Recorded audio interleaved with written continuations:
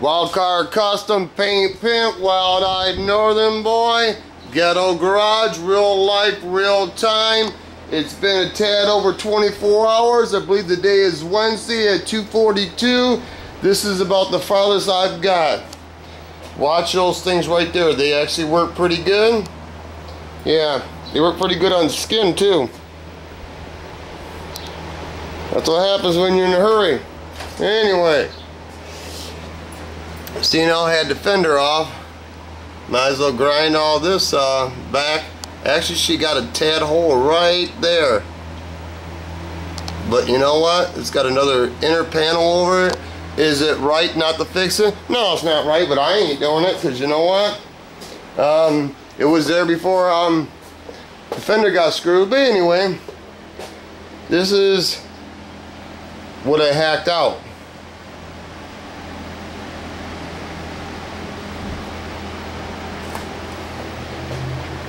I still got a little bad part right there. I still can't get right here. There's like a crease, a slight crease. I was thinking that once I cut all the support that it would loosen up, and it did a lot. Ain't got to that point yet. It'll come. Do the best I can every day.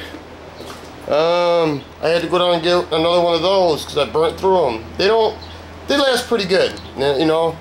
And this is my only transportation now. It's kind of hard to carry shit. Well, it's not the only one because I got the bagger, but it's kind of hard to carry shit. So you got to jam it in your pants while you're rolling down the road because, you know, the way my luck has been, and I'm not saying I got bad luck. Mood indicator light says beautiful. Not that I have bad luck, shit happens, but that's Mama's car. Man, I feel bad if something happened to it, so I don't drive it. I don't perpetrate like it's mine, and it ain't mine. So I don't drive it. One good thing happened. I found the blue. Not a whole lot, it's only about that much. Just enough to do.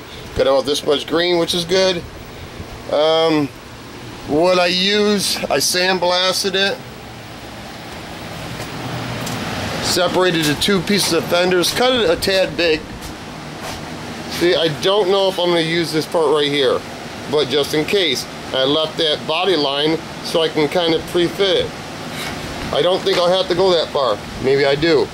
This is a sad thing. That fender, I didn't know how bad it was until I separated. Really? Until I separated it. I almost went down and got another fender. But then I took all the time to separate it, so I tapped on it and it got thin. And I sandblasted as much as I could and wire wheeled and everything else. And if I had to do it again, I went and grabbed this fender. But, you know, I tapped on it, pushed on it, bent on it. It's not as thick as regular metal, but there's no hole. Okay. Like I said, I put that, I only put that stuff on there about, I don't know, maybe 10 minutes ago. I'm figuring with this support, it'll be better. It'll show me where I'm at. And it had rust in it. It had rust all up in here. Yeah, it's hot. Sandblasting sucks. Unless you got like, I don't know, 200-300 PSI. Yeah, that's just my opinion. After I cleaned it all and sandblasted it, I put this stuff on it. De-ruster. Do I know if it works? No. Because once I put it on, I put primer over it, or whatever you want to call it. So I don't know if it works. But I use this too. It's in a canning jar. I bought it a long time ago and it lasted a long time. It was about $35. It's Eastwood Rust Inhibitor or something. Okay? And I don't know why I have this stuff. I bought this a long time ago. Really? I don't even know why that stuff's still sitting here, because I'm gonna tell you how it is. They say you could take a fucking hammer and beat on that stuff. Really? I dropped a fucking screwdriver on it and it fucking chipped. I don't know how they stay in fucking business, but hey, I'm in a good mood. My buddy Don Robinson is gonna be over here after 4 o'clock, because I got an old van that he's gonna help me scrap out. Should get about 300 bucks out of it, and his boy says that the motor and trans and stuff, if you strip it all down, you get more money. That's beautiful. Probably get 400 bucks out of it. I told him I want 3. You guys do whatever you want to do after that. So that's the deal. So in an hour and 10 minutes, this pad has to be all taken care of and cleaned up, because that's where the vet's gonna set. And the way it looks, I didn't want to spray the fender in here with the S10, but because I have to plastic the whole thing, it'd be a lot easier if I just pull it out here. But got limited garage space. I forgot. I sanded this down after 9 o'clock with 180 just to get the feather. I'm gonna go back and do some more. I don't want to take. Maybe I'm lazy. I don't want to take the spoiler off. And I got the fender up and sit up here and spray. Because if I did that, I would like to only have the fender and the spoiler in here when I spray, but where am I going to set the S10 at? It can't be on the backpack because that's the vet. It's going to be there. Mama car pushed over a little bit. Still ain't going to squeeze it in here. You know, I still can't squeeze it in here really. The only reason I'm bringing the vet home is because he's coming to bring the trailer to get the van at my parents' house. I got my batteries charging. I got to put the sexy Saturn back on the road because I don't have nothing to drive. And I don't know which key is. Here's my bag full of keys of shit I've owned. I don't even know where half the fuckers go, but anyway. The key to the Corvette. Key to the Saturn is in there somewhere. This is what I ate today. That's it. It's like baby food. It dissolves quick. Because I'm in a hustle. I'm in a hurry. As soon as I get this done, am I going to drive it that next second, the next day? No, it's not. That's not the point. The point is, it's got to get done. I don't like stuff being half done. See, this is my goal in life. That chopper, my 80 Corvette. Maybe I'll give you the rundown of it later today. Put that back together and off it. My wife says I'm going to want to keep it. Well, yeah, I'm probably gonna. When you see it, you'll probably say, yeah, I want to keep it. So it got 799 miles. But anyway, I want to put the vet back together, and because I got a 78 Trans Am. I've owned that thing since 1991, so we're talking 20 years. That's the car I own is my favorite car. I like other cars better. That's the car. And I got the blower motor for it with the 454 in it. And I need to get rid of the vet so I can take all that money and put a transmission and a rear end in it. Matter of fact,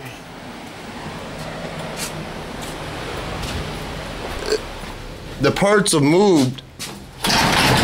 Really?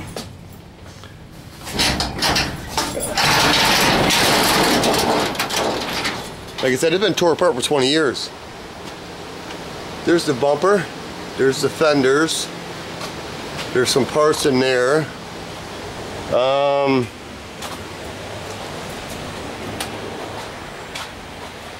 Here's my ceramic coated header that paid $600, 6 super comps. There's a seat to the Trans Am. I got new floor pans sitting in it, that not tacked in. Here's the front sway bar. Here's the back part of the back seat. Here is the gas tank down there. There's the other seat up there. No, you can't see too well. You got a lot of stuff in here. I don't know how a person accumulates all this stuff.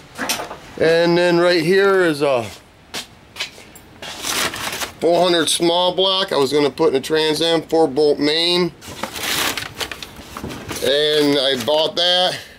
And then I bought a 396 I was going to put in it. And then I came across the big black blower. Now you fucking can't see it. Like I said, I think it showed you my motor. Right there. It's got Merlin heads, whatever. It's been there for, I don't know. I don't even like talking about it because, you know, but that's my goal, to get my stuff done. So I guess things work out pretty good where I start wondering why I can't get a job to paint a car. You know what?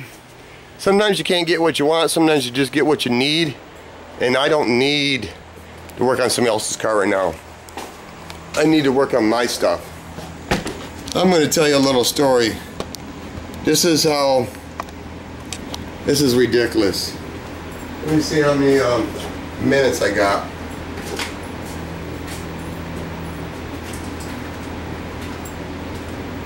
I told you the story about talked to a gentleman. I set my spray booth up. He's selling promising. Check out, like Paul Harvey says, the rest of the story. Talked to him yesterday, talked to him today, came over here. Here's a few things I didn't like. His partner, don't talk, that's fine. His partner says that the caliber of work I do, people ain't paying or buying that. I understand that. It's got nothing to do with a fucking spray booth. I'm talking about renting a spot of your fucking building. But I didn't say nothing to him. And this is another of my pet peeve. When you come over my motherfucking property, fuck the cell phone. If my conversation with you one-on-one isn't good enough, take your fucking cell phone and hit the fucking highway, baby. Because he answered that cell phone 3 fucking times. Anyway, it's all good. So roughly it'd be about $300. Okay, I would be able to use the booth 10 times a year. Beautiful. Now this is a good deal because I would never be in this building. I think it's a good fucking deal, but hey, check this part out. Then he says he wants to store stuff on top of my booth. Okay. Then he wants a paint in it. And I told him like this, you know what? If I pee in my own toilet and I clean my own toilet, nobody else pisses in it, it's always clean. You gonna promise to keep the thing clean? Well, I don't know what he said. He on. Oh, I got a painter. Beautiful. Like the story changed. Okay, whatever. This is the last thing that pissed me off. I guess he does bikes. Lay down bikes, flips them, resells them. I guess his caliber of work is too high for him. He's probably doing some bullshit bikes. But okay, this is my point. This is what pissed me off. So it would be 26 by 14 by 9, so it's only 14 by 26. That's a big space, I understand. $300 a month ain't bad. Ain't a lot of money. He want to store his fucking motorcycles while he grinds in this area. Store his fucking motorcycles in my spray booth. I'm saying, is the oil going to leak in it? That was my space. What am I renting, the fucking air? Really? I kind of like to put my S10 in my wife's Firebird in the winter. Well, they're thinking about it. That's what they told me today.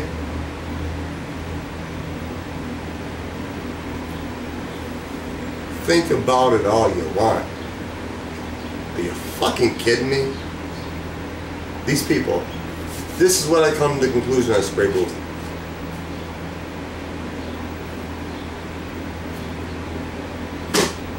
Fuck it. I'm tired of pursuing it.